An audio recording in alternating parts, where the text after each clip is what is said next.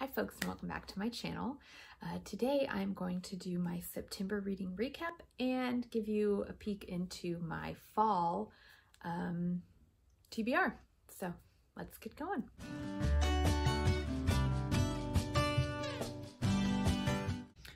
Okay, so September was a very low month for me. I really thought it would go better than it did, but things just happened. So the first book that I finished in September was When to Watch by Kate Stayman London. I gave this one 5 stars. It was so fantastic. I read it on my Kindle, and the basic premise is it's a romance, pretty much fully closed door romance. And so the basic premise is this plus-sized fashion blogger basically takes to task on her blog a reality show, which is more or less the equivalent of The Bachelor, for their lack of diversity, like in all of the ways, but particularly in body shape and size. And so after a series of events, she is approached to be the next lead on the show, the next Bachelorette. And so it just follows her journey on the show. It was like the best season of The Bachelorette that I've ever watched, except that it was like in a book and not real. It was so charming. The characters were so well drawn, and I just completely fell in love with B, who is the main character, the heroine. And it genuinely felt like watching the show, like, oh my gosh, who's she gonna pick, you know, and how's it all gonna shake out? And it just, like, some of the messages were just really, really positive, and I loved it. It was such a fun reading experience, which, you know, who doesn't need that? So that was One to Watch by Kate Stayman London. The next one I finished was an audiobook, and this one was Florence Adler Swims Forever. I gave this one 3 stars. It was good. I really enjoyed it, which is usually what my 3-star rating means. It wasn't the best, but it wasn't terrible. I didn't hate it, and it was a fine reading experience. Good. And so this one is about a Jewish American family living in Jersey City, leading up to World War II.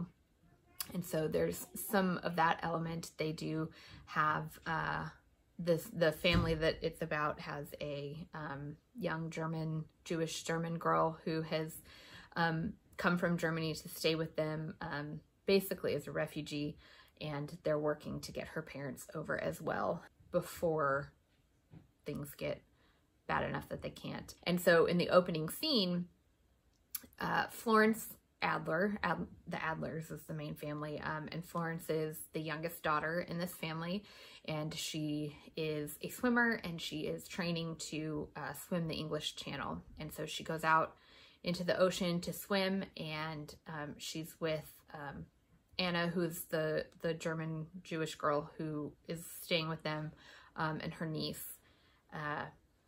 And when Florence goes out to swim and she drowns, she doesn't come back. Okay, that's not a spoiler. That's like the basic setup of the story.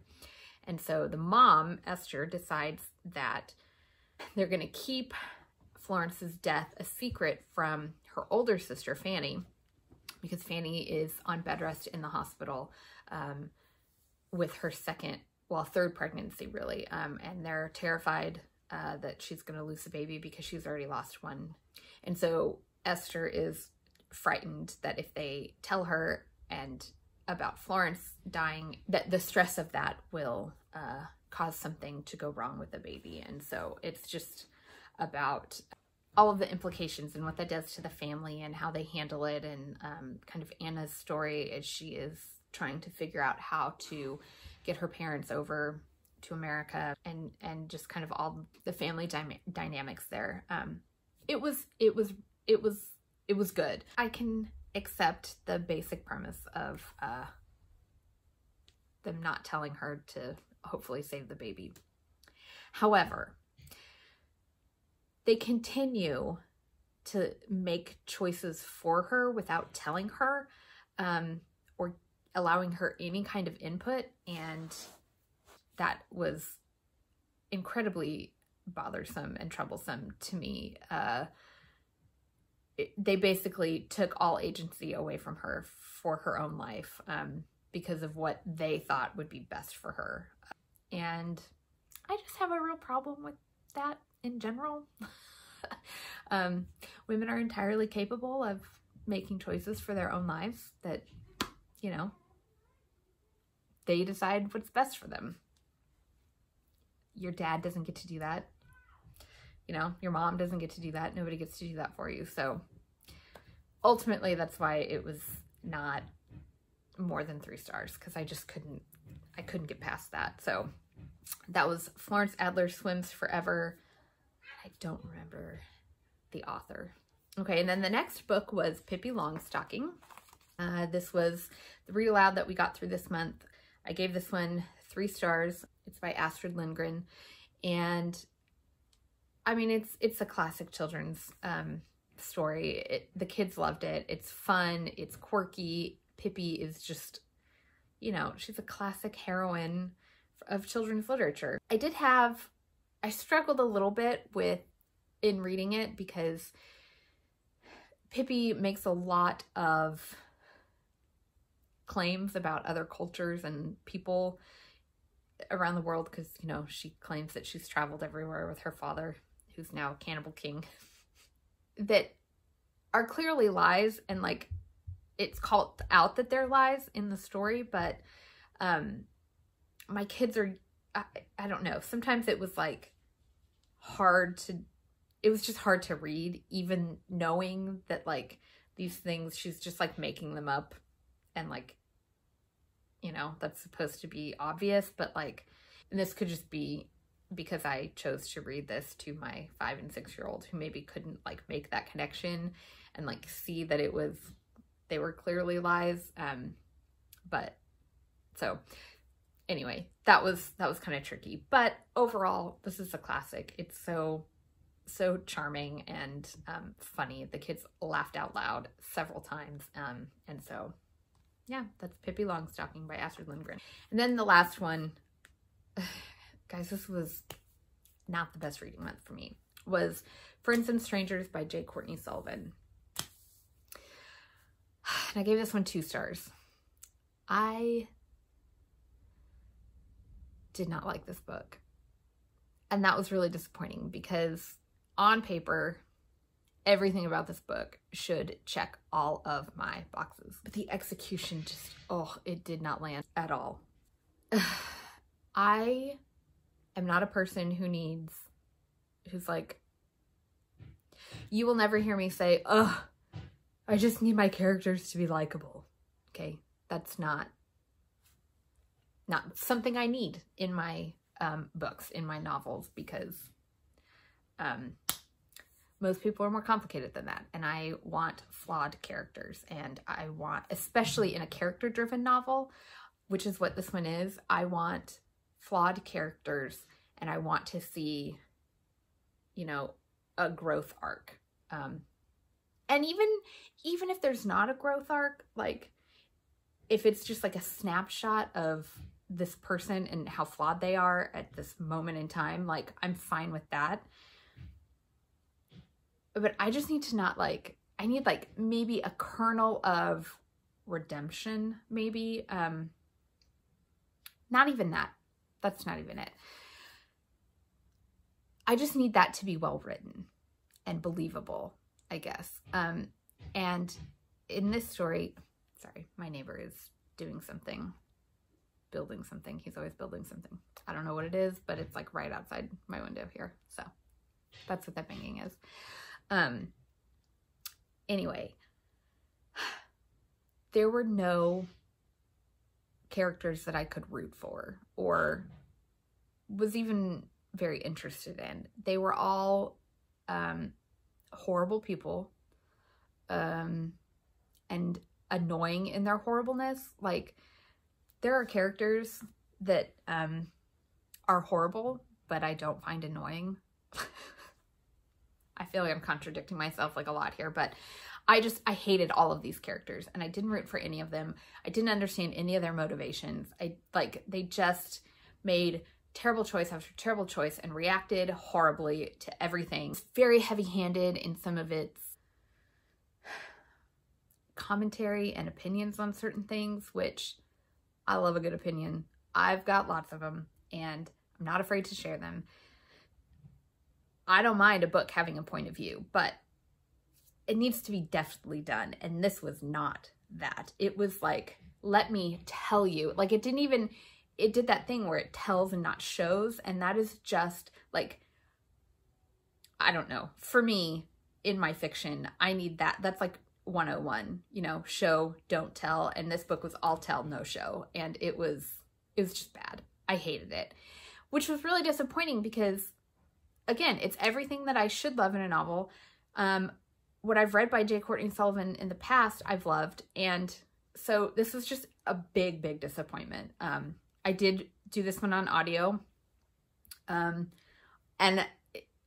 often if I do a book on audio that I end up not liking very much, I think that there could be a chance that, like, if I had read it on paper, then I might give it like one more star than I did because I listened to it. But this one, like, no, it was not good. I did not like this book. So that was Friends and Strangers by J. Courtney Sullivan. And that was all I read in the month of September. I did continue to work on 5 Wives, which I did finally finish, but finished it like October 4th or something. So that will come in my October recap. So what I thought I would do is also just kind of give you my fall beginning, like basically my TBR for the end of the year, through the end of the year. And these are books that I definitely want to get to. I'm always adding others in based on what I can get on audio, because I always have at least one audio and one paper or Kindle book going. So, so yeah, so that's what I'm going to do now. So, and these are all taken like right off my shelf, that I've had forever, that I'm ready to actually get to. And this is like the time of year where, these kinds of books call to me. This is basically like my slow, you know, cozy reading kind of thing. So the first one is, and I started this last night and I'm already 50 pages into it. And I can already tell you it's going to be like probably #1 of the year. And that is Know My Name by Chanel Miller. If you don't know who Chanel Miller is, this is a memoir. She is the victim in the Stanford rape case. And you may recall her victim statement was published in BuzzFeed, and it was really long and it went super viral, and it was so beautifully written and so poignant and just unbelievably well done. There's a reason it went viral. She's a phenomenal writer, and I read that when it went viral, and I kind of followed that case and was just like horrified at all of the details of that case that we were actually given in the press, which, as you read, was not everything, obviously. And you definitely didn't get the victim's viewpoint, because at the time she was just known as Emily Doe. She was not named.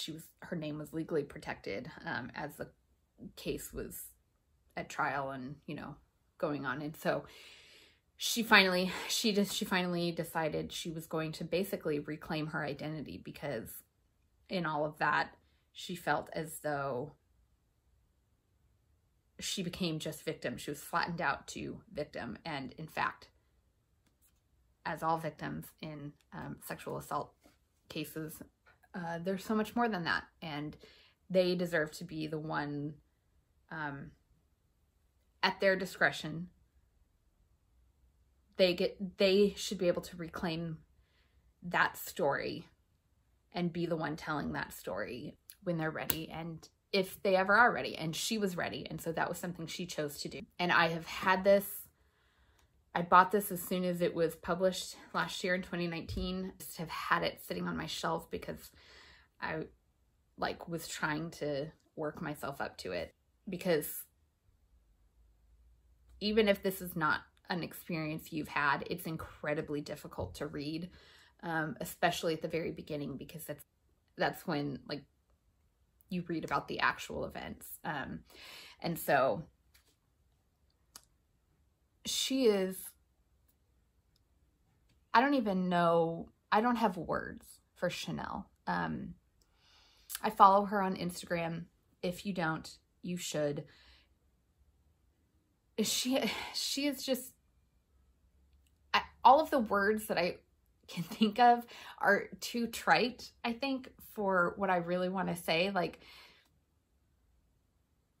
inspiring is the wrong word. A hero of mine, like a personal hero, isn't even really right. I just am in awe of Chanel and her storytelling ability and the way she has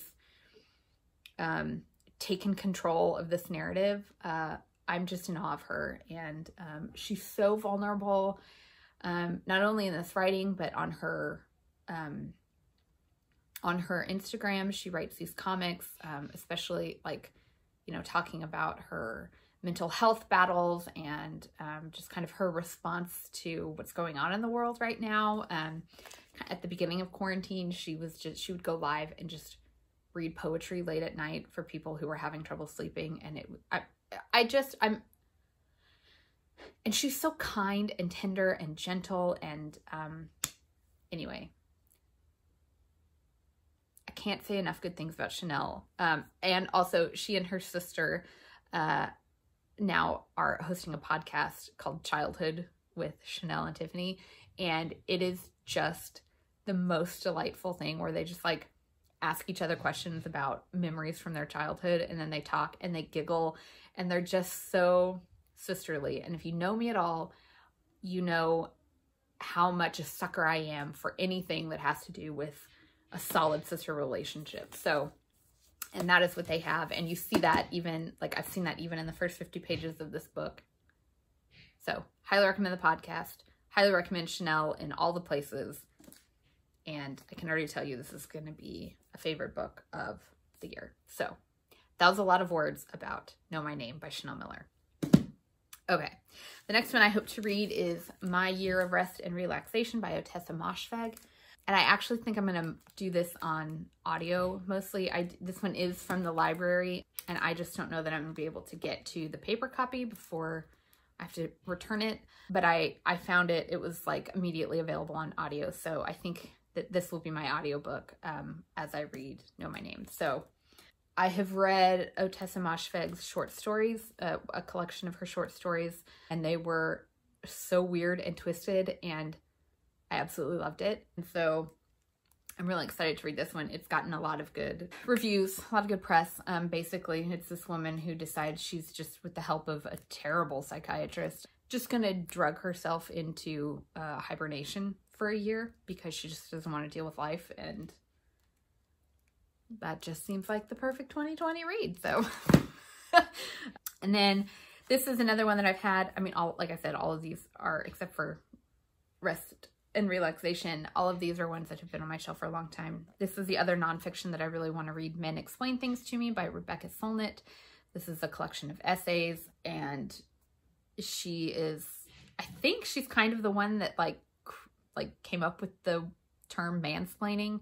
And the title essay is about the time that she was at a party and she was talking to some guy who was explaining an article that he had read to her. And she said, "Oh yeah, I wrote that article." And he was like, no, listen, let me explain it to you. And like, she literally wrote the article that he was like trying to tell her about. And like, who among us has not had an experience like that? So I'm thrilled to read this. It's been on my list for ages, longer than it's been on my shelf. So finally going to try to read this. I mean, it should go real quick. It's very excited about that.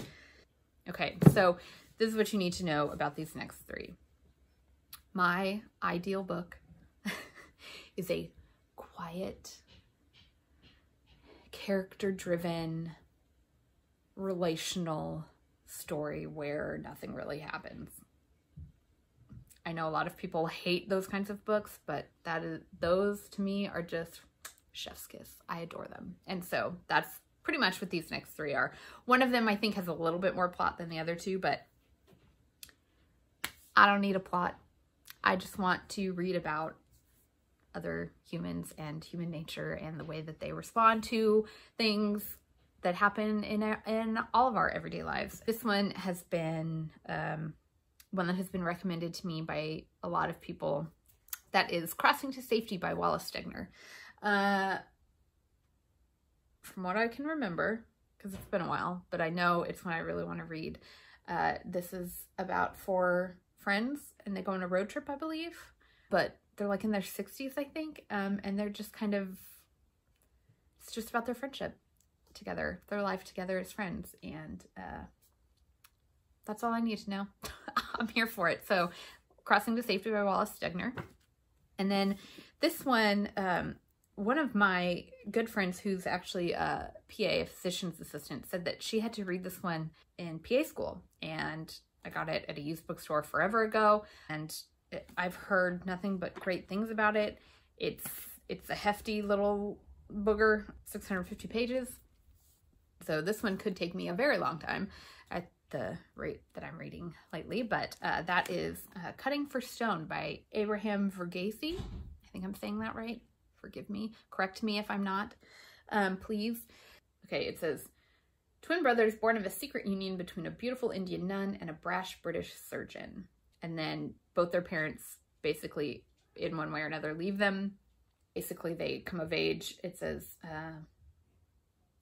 Ethiopia hovers on the brink of revolution. So it like crosses, it's sweeping and epic kind of in like the way that they try to make sense of who they are and their identity and all of that, I guess, kind of. I don't know, we'll see, but it just sounds so fantastic. I think this one has a little more plot than maybe the other ones, but again, this is everything I love in a book. Yeah, so I'm excited about that one. And then the last one,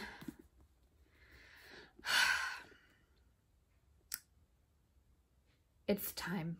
It's time for this one. It's been a long time. It's been a long time coming, and I think it's time. It is Jayber Crow by Wendell-Berry. This is part of the Port Williams series.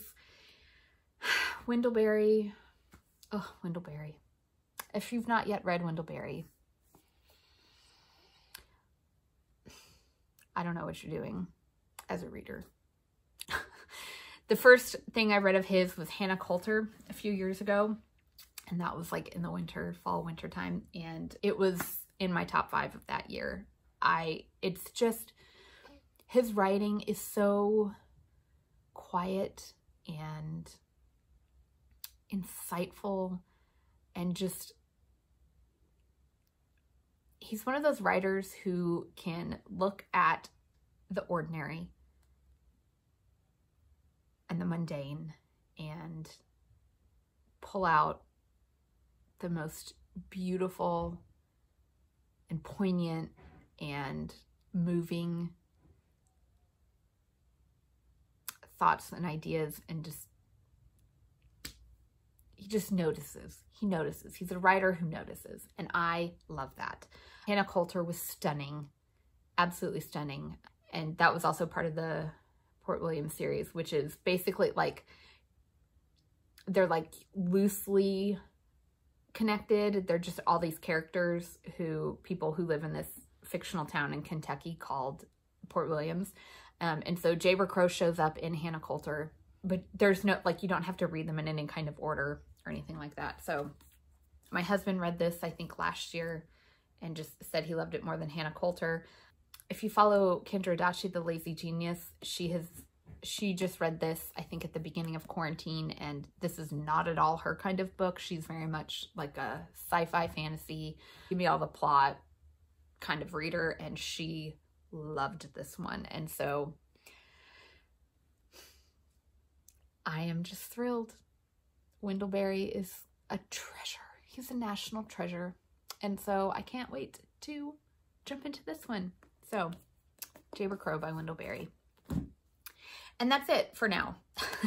I have some others in mind. I have a couple on my audio list that I'd like to get to. I have a thriller and I have a couple of anti-racism type books that I want to work my way through, as well as I'm working my way through these novels. Like I said, I'd like to have one of each going. So that's what I hope to read before the end of the year, and at least those, which feels like a stretch goal, honestly, the way my reading life has been this year. So we'll see how that works, if that happens, and I'll report back, don't worry, at the end of every month. So yeah, so that's gonna do it for today's video. I hope you enjoyed. Let me know one thing that you're hoping to read in the next few months. I would love to know what's on your TBR, or what's the best book you've read lately. Let me know. Again, thank you so much for watching. Subscribe if you haven't already. Give this video a thumbs up if you feel so inclined, and I will see you soon. Bye.